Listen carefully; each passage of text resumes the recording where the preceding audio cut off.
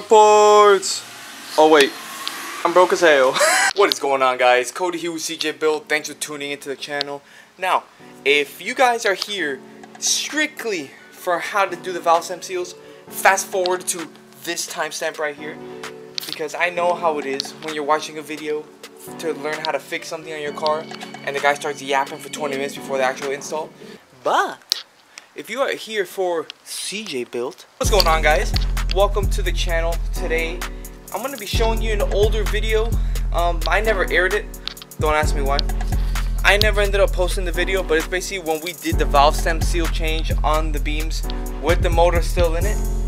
And yes, shortly after we ended up taking out the motor, so all that stress was for nothing. But it was honestly a good experience to be able to see how it's done, and it really wasn't too hard. It was a little tedious, especially getting the clips to hold the actual valve spring in, but you guys see that now. So today's gonna be a short video, just kind of showing you how it goes, what happens, and what we used. On screen now, I'm going to be putting a kit that I found online that's similar to the one that we used. I couldn't find the exact one that we purchased, but that is the closest one I was able to find.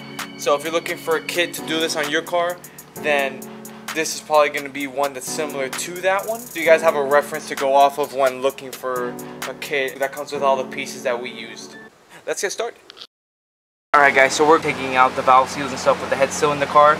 So if all goes well, then you guys are going to be watching a video on how we did it. It's a pain having to take apart this whole motor again, but we got to get it running. I'm not going to really show you guys the whole breakdown process, because if you want to see the disassembly, I have that on episode 1.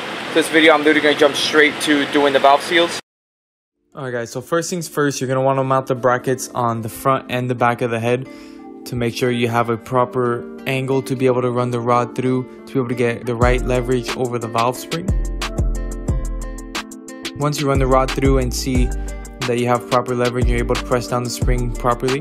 Begin to pressurize the head with air from a compressor. On a motor like this, we have buckets, so we move the buckets and shims off to be able to access the valve spring. Lower the valve spring and use a magnet to collect the 2 clips that hold the spring into place.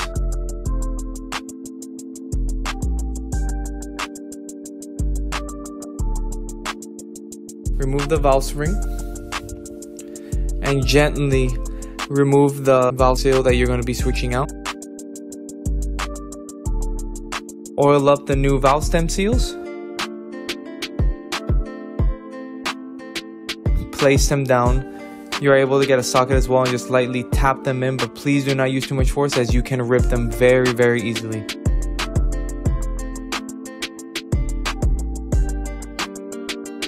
Begin to replace the valve spring.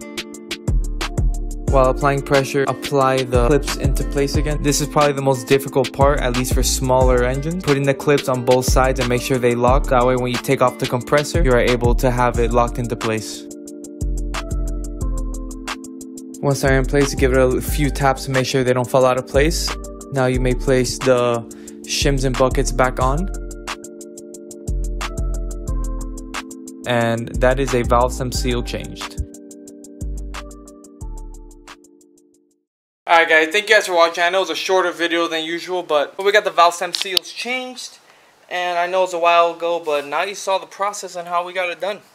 So right now I'm going to cut the video off here, and I'm going to go film next week's video. Catch you on the next video.